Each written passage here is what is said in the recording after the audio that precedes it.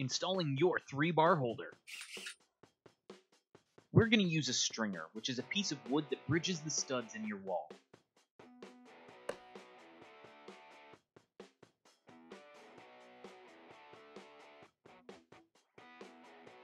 Make sure to use a stud finder to accurately find the studs inside your wall.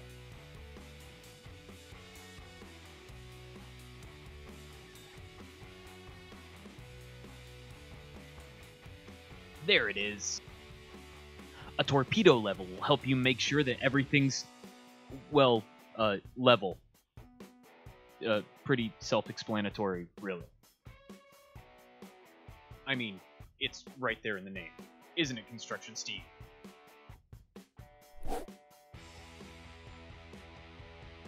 When fastening your stringer to the wall, make sure your screws are as close to the center of the studs as possible.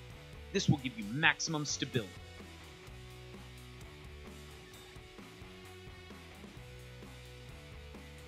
Grab a 13mm hex socket. Now we're going to use the included hardware to fasten the bar holder to the stringer. Great job, Construction Steve. But the job's not done until you load it with your favorite barbell.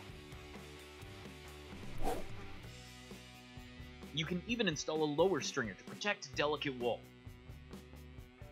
Now you can enjoy your brand new bar hanger from Fringe Sport.